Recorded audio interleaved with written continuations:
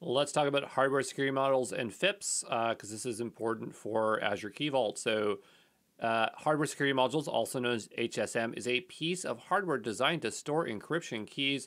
Here's an example of one called Gemalto. I'm not sure how to pronounce it, but the idea is that these are pieces of hardware that are extremely expensive but are extremely specialized for holding in keys in memory, not even writing them to disk so that there's no chance of somebody stealing those keys if they were to take the device. And then there's the standard of FIPS, also known as the Federal Information Processing Standard.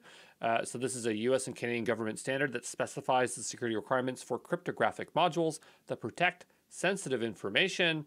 And so HSMs are, they can be multi-tenant, and if they are, this is where we would be using FIPS 140-2 level 2 compliant. So you have multiple customers virtually isolated on a HSM device. That's kind of a way of sharing the cost of one of these very expensive machines.